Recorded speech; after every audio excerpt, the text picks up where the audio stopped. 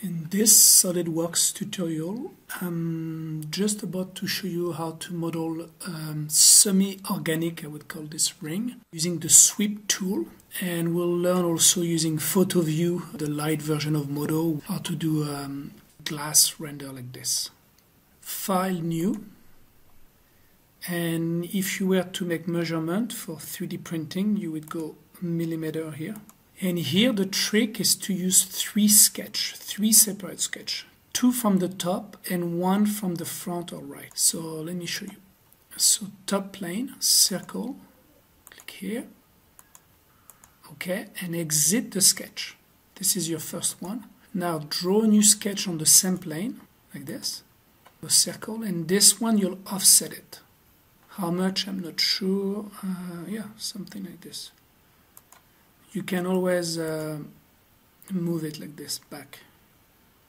I think it could go back a little bit. Exit the sketch. So we have, I'm just middle click and drag. We have the two sketch on the top. And now I'm going to pick the front and I'm going to draw, sketch, a circle. Voila. We could go Control 8 for sure. The main thing we want to do here, actually I'm going to remove this to show you. Delete, that's the coincident. We want this, so we are editing this sketch, the small circle. We click here, shift click this one, and we do a pierce. Pierce, it's almost like a normal two, it's going to align them, it's like a normal two relation. And we're going to do another one here, but we need a point here. So I'm going to put a point there, like this, and then select this point, shift click this, and do another pierce. So now they match. So here we could sweep it already, it will work, but I want that ring to be a little bit more interesting. So we go Control 8. And we could change here the profile. On the inside is a bit more tricky because it's following a rail. But outside you should be able to do quite a few things. So I'm going to draw a quite large circle and move it back. And I just realized it's not big enough. So I'll just drag here. Voilà, something like this. And now I'm going to go trim,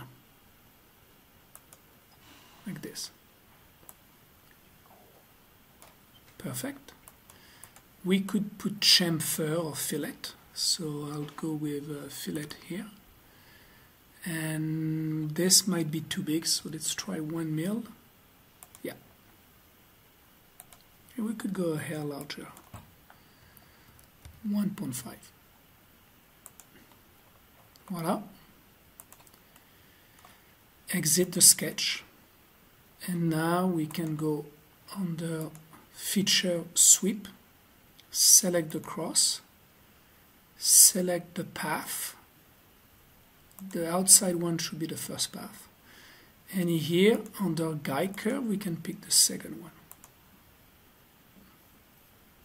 I'm going to select the top plane.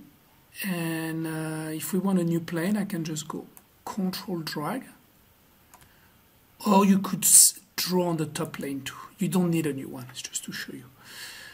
In here I'll draw another circle, Control 8 to be normal too. And I'll do one.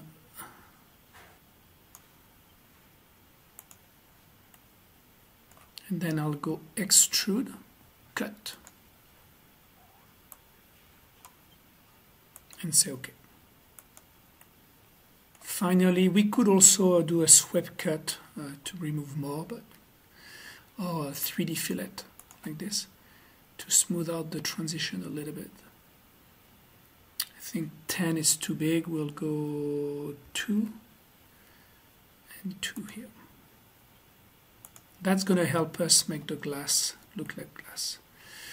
What else did I do? I think I twisted it a little bit. I went Insert, Feature, Flex. Click here. Go Twist. And I think I just did, I forgot, 18 degree, just to give it a bit of an organic look. And we could move the twist up too. And I think we're ready for rendering. So we'll go make sure this is turned on, Photoview. If not, you go on the Add Ins and you turn on Photoview. So once again, Photoview is a small version of Modo. We'll be using this tab quite a bit. This one also. So the first thing I'm going to put on environment for lighting. This one is pretty good. So I double click. And now we can see we have a few softbox that will light. And we have a backdrop here. So that's pretty good. Perspective to fake a camera. So it looks like we have a perspective. What else? We'll go edit scene to tweak our environment.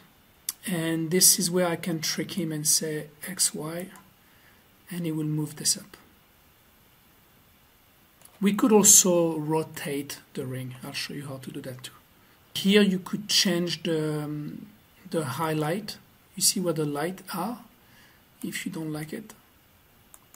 And to turn this, we can, a quick way of doing it is Feature, Move,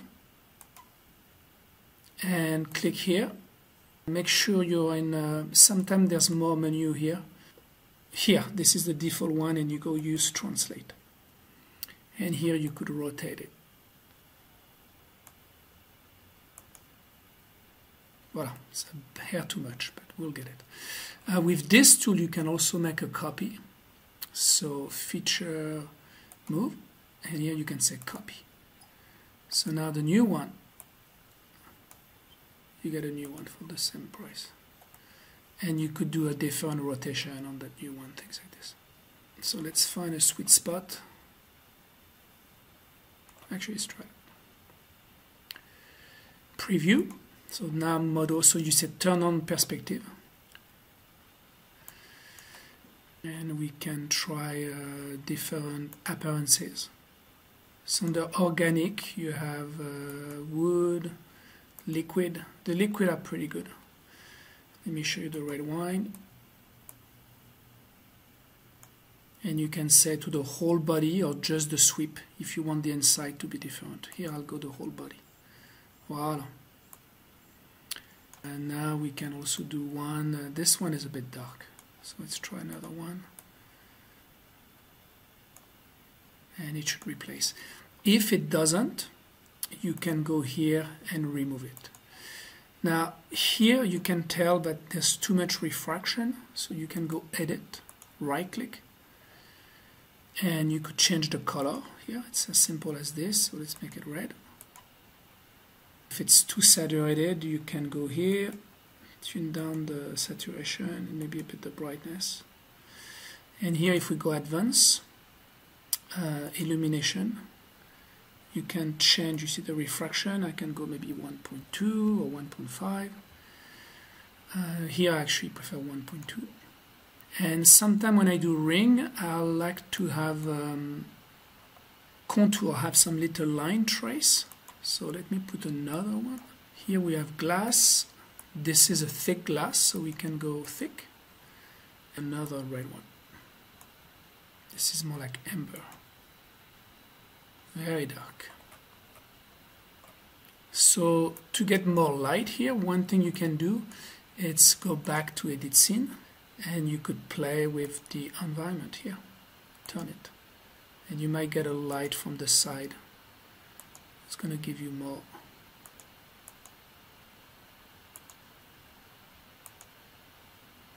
Like here. And we can also go option, and this is where, make sure this is maximum. This is usually 8, I think, and sometime on the glass he'll give you this is mostly for glass, he'll give you black spots, so sometime on thick glass I would go 12 or more. If you're going to Modo afterward, if you're going to save this to an LXO, put this at 10. Here we can go contour, this one, and now you have to do a final here. Now if you do a final, Control middle click to pan, zoom out a little bit. If you want to rotate this one more, you can go Insert Feature, Move Again, pick this one, and you could rotate just a hair more. Voila. So then we can go Final Render, and here we'll get the ink. So here it rendered the ink only. That's a mistake. Sometimes I do this. It could be you can get very pretty ink. It's when I was on the Option. You wanted this one. Voila. Voila. So now you can go. You could play with the bloom, but I don't think here it's bright enough. If you wanted a glow, you have to go down. You see it's blowing up more here. So here it's not. I use this mostly with metal. And I'll show you a few tricks in Photoshop. We'll go like ring test. And now if I go in Photoshop, I can go Image Tone. I use this a lot.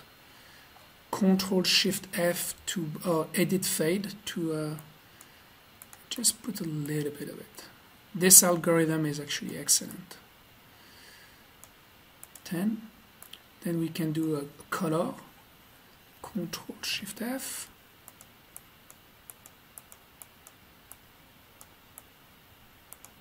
Then we can do a contrast. Just a hair. And if we want, we can even do often with CG images I remove a bit of saturation, just a hair, and I compensate with the vibrance. You can also, if there's some dark area like here, go shadow highlight and bring it down a lot, just like a hair, you see. And sometimes I don't think here we need it. I will do also a filter, a blue or yellow, and I'll tune it down a lot. Here yellow could work. And same thing, Ctrl-Shift-F. And here we're talking like just a grain of salt. So you see I open, it was like this, and now it's like this. Here I prefer this one. Sometimes I color correct a lot and I go back and the beginning is actually nicer. So